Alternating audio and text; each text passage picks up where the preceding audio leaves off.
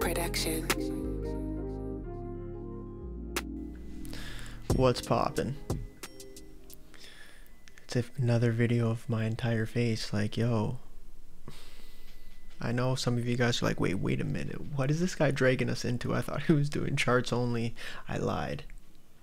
I'm sorry. So I want to go over a few different ways to be more frugal, because I dropped a video back at the beginning of the year of like 3 habits that like could change your life or whatever, something along the lines of that. And one of them was something that I'm going to go over today.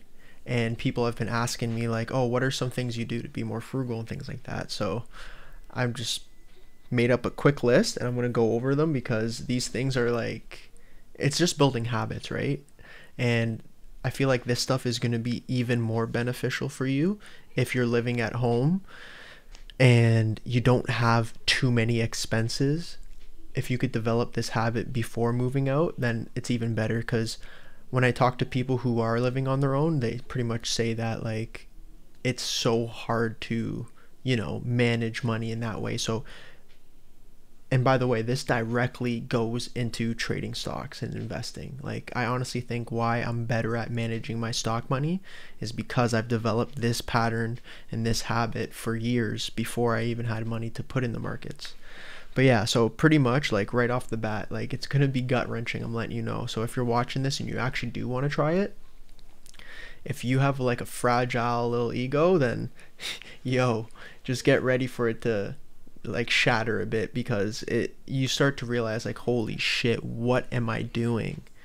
Which is good, right? Like if you're into self-improvement and you want to like get better when it comes to managing your money or be more financially literate, this is like the staple here.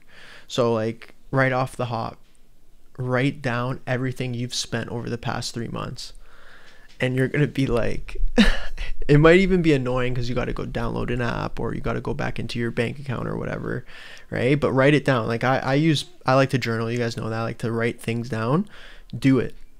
Past 3 months, what did you spend your money on, right? And then, so it just gives you an idea of like where you're at and what your main focus is, because a big thing that you might have to do is make a few sacrifices, right? Like, is it eating out? Because like a lot of times that's a big one, right? Eating out, eating food, right? Can you sacrifice that a couple times a week? So it's just things like that. Like it'll open your eyes to, oh shit, like this is where I'm screwing up. Like, okay, now I know where I could start to improve, right? And then this one's kind of cool too. So what you're going to want to do is any like subscription or like expense that you have on a monthly basis. So for example, your phone bill, your car insurance, whether it's your maybe it's your loan for the car you have or whatever, right? It could be any type of subscription. Call these companies and call other companies too, right? And see if you can get better deals. So for example, with your car insurance, call like 5 different car insurance companies and see like if you can get a better deal. Like, believe it or not, $100 a month, if you could save, that's perfect. That's like $1,200 a year. Like, that's huge, right? So it adds up over time. Like $100 a month, you might be thinking, oh, whatever. But like, it adds up. Like that extra $100 could help you put it into a random investment or into a savings goal that you have or whatever, right? Or your phone bill, right? Like, low key, call your phone providers and like straight up be like, yo, what are you guys doing? Like, I need something cheaper here. Like, and honestly, they'll hook you up. Like, you'd be surprised. Like, you don't get what you don't ask for. So like, straight up, that's what I recommend doing. Like, I had a buddy tell me, it has to do with insurance, but I had a buddy tell me he was calling around for different insurances because he's living on his own and he has a car and they do bundles, right? So he was calling around and he ended up figuring out that he could save $175 a month. That's like, that's like I'm pretty sure that's over $1,500 a year. That's huge. Like, scoop that up. scoop that money up, boy. Come on. Like, it's just easy shit that, like, it might take some time. Do it on a Saturday, right? But, like, find the time to do this shit because it low-key helps, right? And I wrote all these down. That's why you're like, what is he doing? I'm looking at the paper.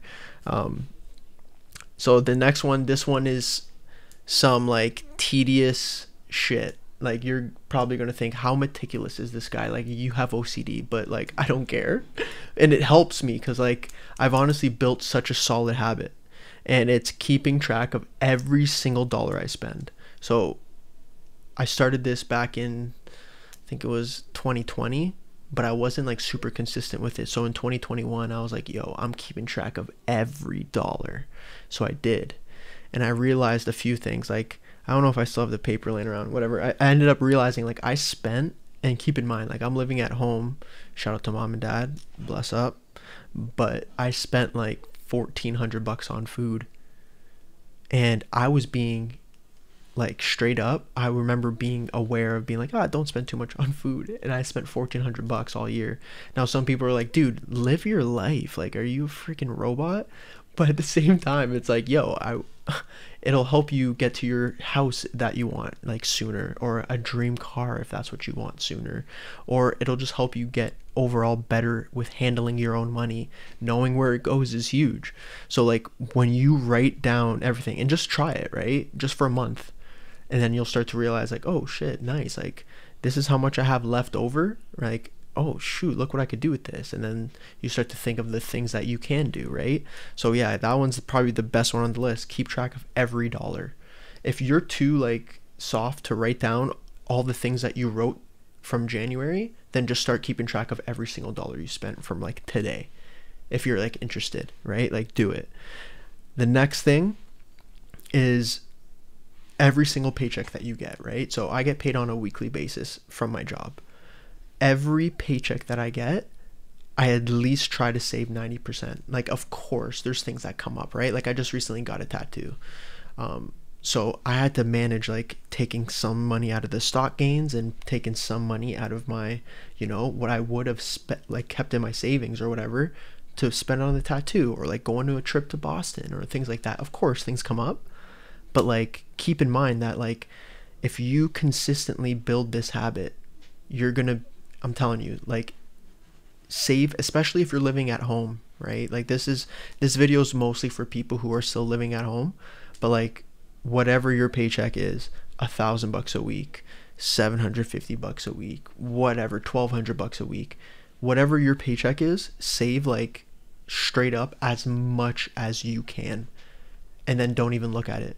And then by the end of the month, when you have your, you know, credit card bill, or your insurance for your car, or your phone bill, etc., then with that last paycheck, or the fourth week, right, like that last paycheck, then use that paycheck to kind of fizzle it out.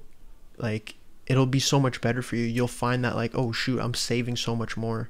Again, right, like, a lot of this comes with some sacrifice. Like, you're gonna see, if you do some of this stuff, you're gonna be like, damn, maybe I shouldn't spend more money on food, maybe I shouldn't go out drinking all the time, maybe I shouldn't do this. Like, again, I'm not trying to tell you how to live your life. I'm just trying to tell you what works for me when it comes to being, like, frugal.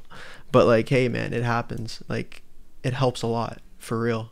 Like, you'd be surprised that, like, if you, there's this quote, right? It's no discipline, and if there's no discipline, there's no success. But if you know discipline, you will know success. So it's like, this starts with it. Like, it's this small habit that'll help you find your way, and you start building more habits onto this.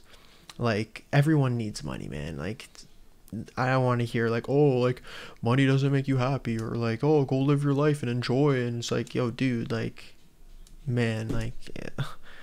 Like, people are just mad ignorant. It's actually hilarious. It's funny because, like, usually the people who say that are the people who have, like, their parents buying them everything. Like, oh, they got their first car from their parents. Oh, they freaking got this house from their parents and shit like that. It's like, yo, you're lost, boy. What the hell? Okay, whatever. Last one, right? This one's just, like, for shits. It doesn't really count, but, like, challenge yourself. Like, have challenges. So, like, if you are eating food like every single day each week for lunch at work, make it a challenge where like I'm gonna bring in a lunch for this whole week and see how much money I could save. Like small challenges like that. Like, or if you're just starting off with some of this stuff, you could literally be like, I'm gonna keep track of everything I spend for the next 2 weeks, every single dollar every day. So just shit like that, it helps. Yeah, so this is the video of what is it, 5 ways to be more frugal. Whatever, man. But you do this for, I'm telling you, it's clutch. The longer you prolong this habit. So I hope it helps. Peace.